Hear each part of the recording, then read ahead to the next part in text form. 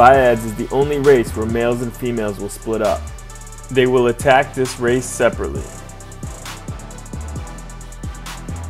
2 athletes will enter the grid and can be working at the same time. There will be 2 stations of each element that must be completed.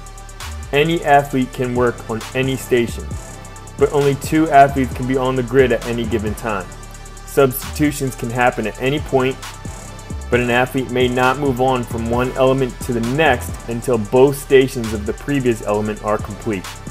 The race time is called when all of the stations are complete and both athletes cross the finish line. The Biads are the only races that are single gender.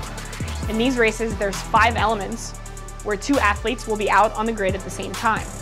It's important to remember that one athlete can finish the other athlete's section if they do not complete all the movements at the same time.